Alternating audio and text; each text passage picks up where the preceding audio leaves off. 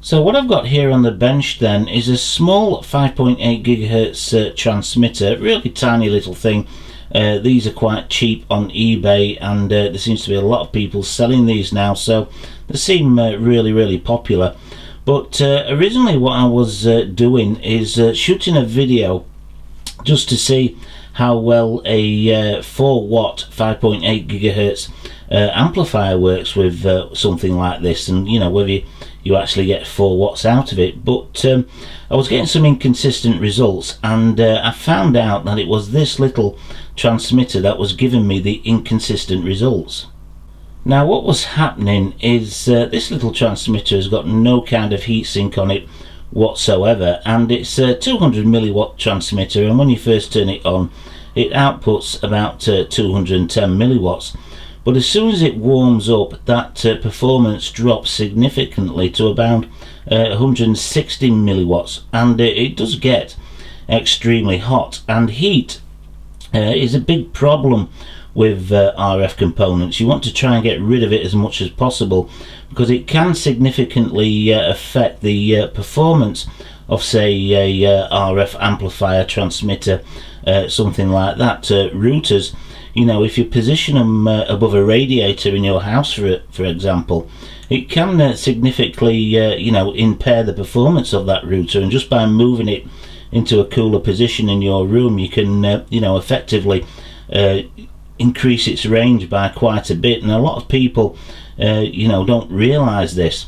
But this little transmitter, it's as cheap as chips. You can get them on eBay.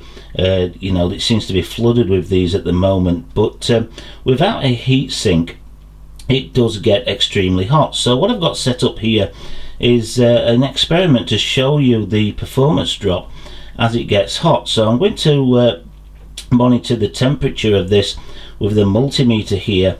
I've got an attenuator here. It's a programmable attenuator. Basically it's got little relay switches inside here, and when I put 12 volts into it, it activates the switches and gives me up to 70 dBm attenuation. So it's a really nice thing to have in the lab, because, you know, rather than having multiple components, I can just use this and apply a voltage on each one of those switches depending how much attenuation I want. And I'm also using the power meter here. This one I can hook up to the laptop, so you know, I can put a screenshot in here, capture it, and you can also, you know, save your output onto the laptop rather than using one of the bigger ones, the older ones that I've got, trying to get that into the shot with the video camera all at the same time. So what I'm going to do then is, first of all, power up the transmitter so we can monitor its output, and then as it warms up we'll see that output drop significantly, and then we'll look at some things we can do to try and rectify that and make this a little bit more stable. So at the moment the multimeter's registering about 27.5 degrees C, so it's about room temperature. So what I'll do, I'll apply some power to the little transmitter, and then we can monitor the output, and we can see how it does start to drop off significantly once it starts to get into about 50 degrees C.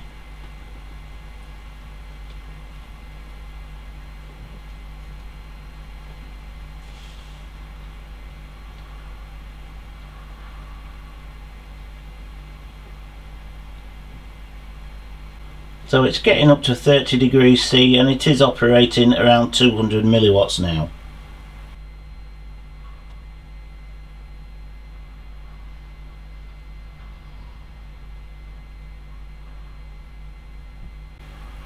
So now we're at 45 degrees C, and as you can see it's about you know, 180 milliwatts.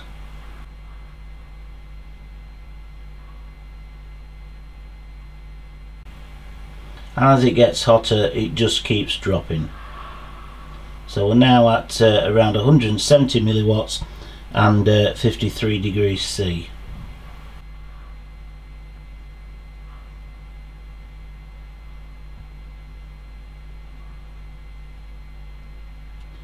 So now we're up at 58 degrees C, 59 degrees C, and as you can see it's operating at about 160 milliwatts, so it has dropped off significantly. And also this operating at such a high temperature, it's not going to last long.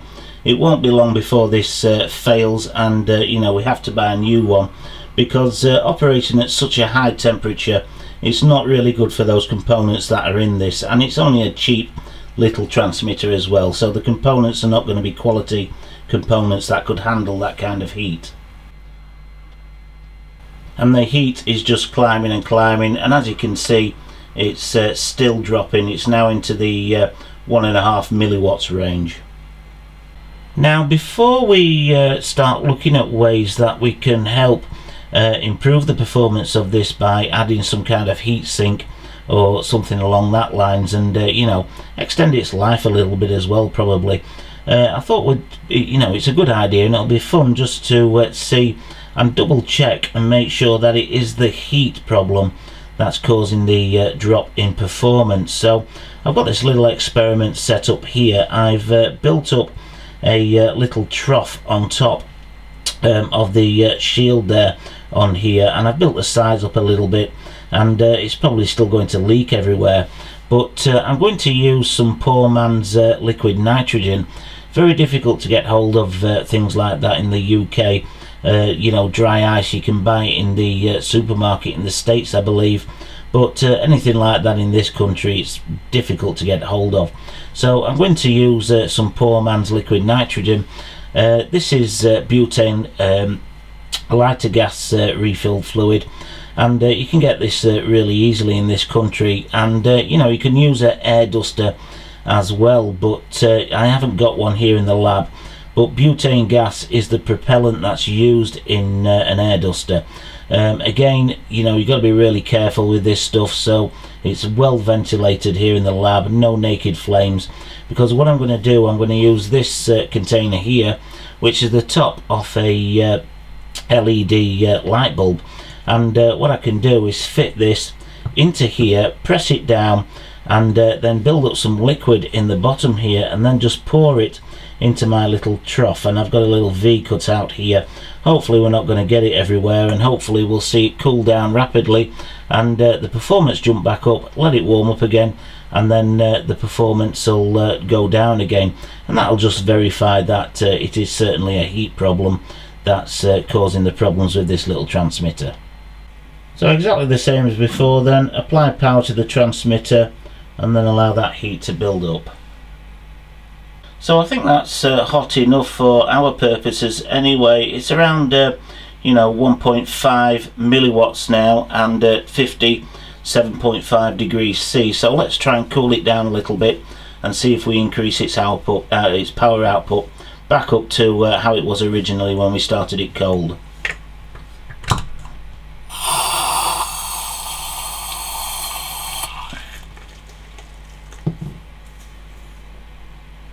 So I'll take my butane here,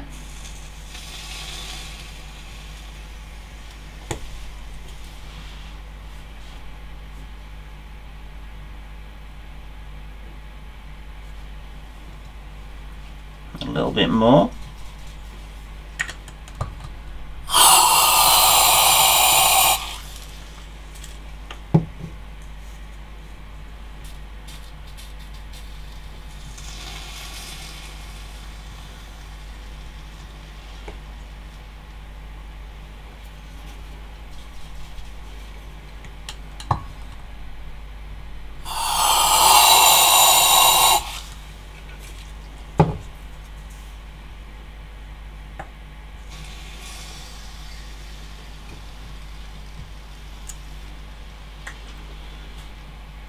So it's at -9, and we're back up to its original operating temperature that it was when it was cold. So let's see if we can let it warm up again, and then see if it starts to drop again around the 30 degree mark.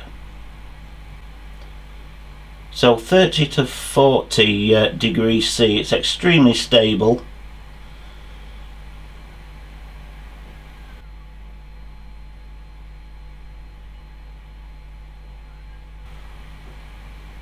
And once we get into the 50s, then it starts to drop again to around 1.5 5 milliwatts or 115 milliwatts, sorry. So what we're going to need to do then is add some kind of heatsink to this to try and make it more stable, and you know, give an average output of around 180 milliwatts will be fine. I'd be happy with that. A little bit of cooling as well, obviously, when you're using it on a quadcopter, but because there's no heatsink on here, it's not going to be really efficient just trying to cool down the shielding. So let me have a look and see if we can find some kind of heatsink that we can put on this and then test it again to see if it's effective in any way. So obviously we're going to have to go with some kind of heatsink then. This one here is another typical one you can get off eBay, quite popular, and you know, pretty cheap as well. It's about double the price of this little one here, but you can see we've got this big heatsink on here, and it is chunkier and heavier, you know, not just the heatsink, the entire thing as well. It's a lot heavier than this small one here. And also the components on this, you know, you don't have to be an electrical engineer to know that you know, these components are bigger, chunkier. They're going to you know, be able to handle the voltage a lot better than the components in here. They're going to last longer and not burn out, because these transmitters as well work over a wide range of voltage, from 7 volts I believe right up to about 18-19 volts. So you can just see by looking at this that it's a lot you know, it's more well made, and definitely can handle the higher currents and higher amperages.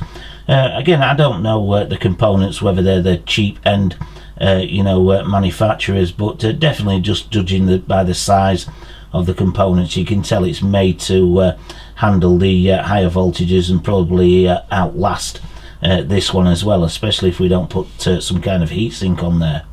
So this is the heatsink that I'm going to use. It's not very heavy at all, and I've got this out of a old router. You can buy these on eBay. You can buy packs of these, you know, different sizes, for not a great deal of money from China. I have got a pack of these somewhere with different sizes in, but at the moment I can't find it here in my lab, so I've taken this off an old router, and it is about the right size to fit on here. So what I'm going to do before I fit it, I'm going to get rid of this black paint on this side, just so we can make the most of the heatsink, you know, most efficient use of the heatsink, so we've got metal touching metal. Now, to hold the heatsink in place, I'm going to be using this paste here, which once it warms up also acts as a glue as well, so should do a good enough job holding this in place. So now that we've got the heatsink on there, let's see if it's improved things a little bit by putting that heatsink on there, and in particular making it a lot more stable. So the temperature is about 34 degrees C, and we're at 220 milliwatts, so it seems to be a little bit more stable than it was originally just by putting that heatsink on there. But we'll see what it's like when it warms up a little bit.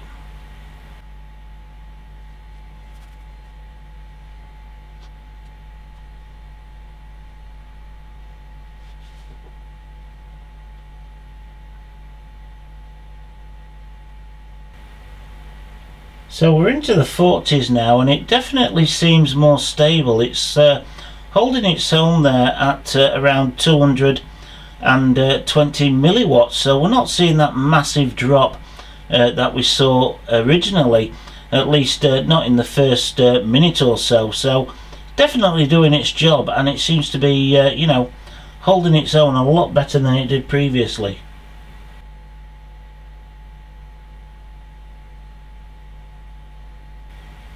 So the temperature is still climbing, but at a much slower rate than it did previously, and you can see by the output power it's definitely more stable. It's definitely in the 200 milliwatts that this is supposed to run at anyway, so you know, it looks like it's doing the job. And especially, you know, if you've got this connected to your quadcopter and you're flying around and getting some airflow in between these fins here, then it's definitely going to keep it cooler, and you know, make it last a lot longer as well, rather than getting so hot that you end up burning the thing out.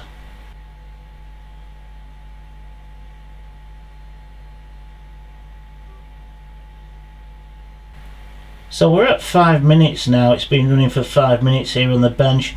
We're almost at 50 degrees C, but it's still holding its own at around 200 milliwatts.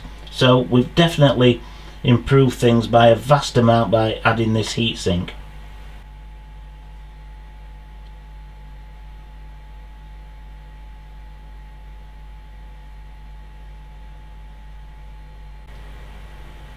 So we're almost coming up to the 10-minute mark now, and you can see there we're in the low 50s, 51, almost 52 degrees C, and it's certainly holding its output now at around 200 milliwatts. It's a lot more stable than it originally was, and you can see now the vast improvement that you can get by just adding a cheap little heatsink like this, or just repurposing one out of an old router or something similar. Definitely improve the performance of this little transmitter, and because we're not getting the vast amount of heat there into the 60 degrees, it's going to last a lot longer as well. Now, because I've got the setup here on the bench, I just want to do one final check, and that is to reduce the voltage that we operate this transmitter on, and reduce it down to 7 volts. This operates from 7 volts up to 18 volts, I believe, but so far I've been running it at 12 volts.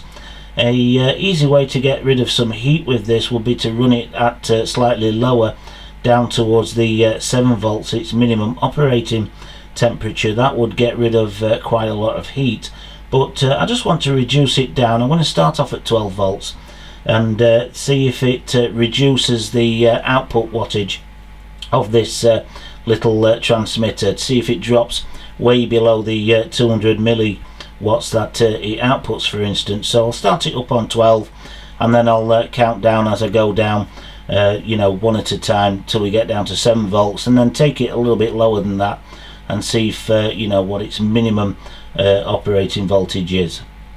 So we're on 12 volts then. It's really cool at the moment, and it's operating at 218 milliwatts there, so not too bad at all. So I'll start turning it down. Now we're at 10 volts. Now we're at 8.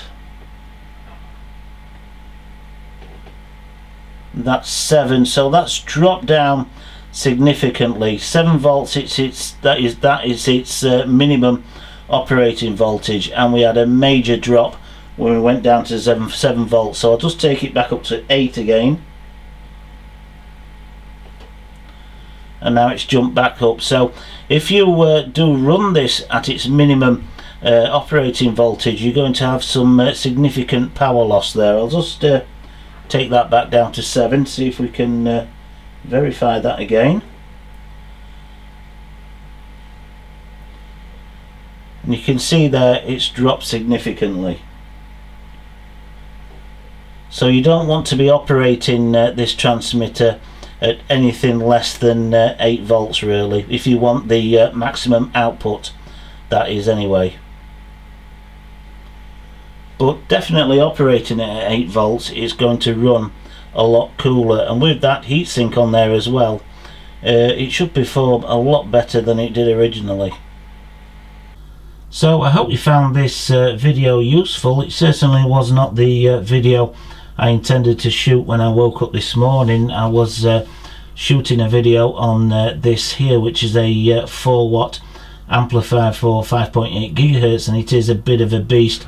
It's got quite a bit of weight to it, but because I was getting some strange results, and you know, I was getting a different reading each time, and it turned out to be this, and hopefully I've shown you how heat can seriously affect the performance of something like this. But a simple fix, you know, you don't even have to go out and buy anything if you've got a couple of scrap routers lying around, and you know, it's turned it into a much more stable transmitter. And definitely you can pick these up for around £10 on eBay. They're as cheap as anything now. And again, the input voltage, if you let it drop too low, then you know, it's going to hit the performance of this little transmitter. But again, if you can find a balance and have a much lower voltage, around 8 volts, 8.5 volts, you haven't got as much current going around this then, so inevitably that will also help with the heat issue as well. So if you did enjoy this video, then please give it a thumbs up. Any comments or questions, drop them below. I'm now going to get on with filming this video, so hopefully you'll join me on the next one.